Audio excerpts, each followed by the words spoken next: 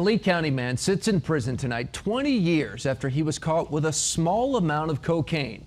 Convicted killers have spent less time behind bars. Now his family's fighting to get him out, and even the prosecutors who put him behind bars agreed the sentence was too much.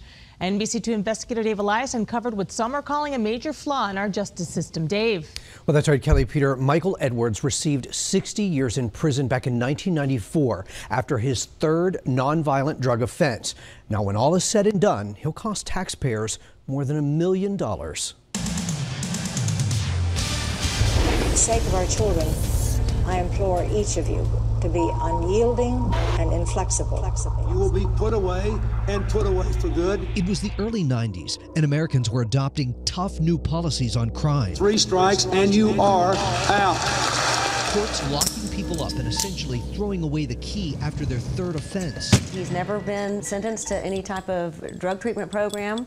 He never was ever offered an opportunity to get help for his addiction. Mimi Edwards' brother Michael had been charged twice with cocaine possession in the early 90s. I didn't know what it looked like, much less that he was involved. His mother clueless to how serious her son's problem was until his third strike. In 1993, I sold a small quantity of cocaine to my ex-girlfriend to supply my past addiction. A half an ounce, or $850 to be exact. The state offered a deal, plead guilty, and serve 15 years. When I saw that, I just thought, well, you know what? Maybe I should just go ahead and go to trial with this thing and see if I can win. It was literally a roll of the dice. I never expected that they were going to give me 60 years. As of today, I have served over 20 years in prison for these charges. My current release date is December of 2043. If you do not commute my sentence, I might have to serve another 29 years in prison.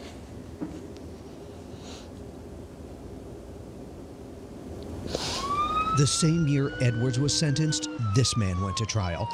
John Pike was found guilty of shooting his son-in-law 7 times, killing him. He was given 20 years and is already out of prison. If somebody can look at me straight in the face and tell me that's fair, then something's definitely wrong. State attorney at the time, Joe D'Alessandro, argued for the sentence. And that was hailed in the community as a teach him a lesson. But now? The only hope he has is a governor commuting his sentence or giving him a pardon. What would you say to the governor? Let him go home. Let him out. He served his time. Will you consider clemency for Michael Edwards? The way the process works is he's going through the clemency process. It's based on state law. They'll do an investigation, then they'll present it to the cabinet, and we'll make a determination. The clemency board meets in June. It's not clear if they'll consider Michael's case. How much more time do I need to do to pay my debt to society? Now, if Michael Edwards was sentenced under today's drug guidelines, he'd receive an average 6 years in prison. Without a pardon or a commuting of his sentence, he could still appeal, but that's going to take years, and it could cost the family hundreds of thousands of dollars. Kelly?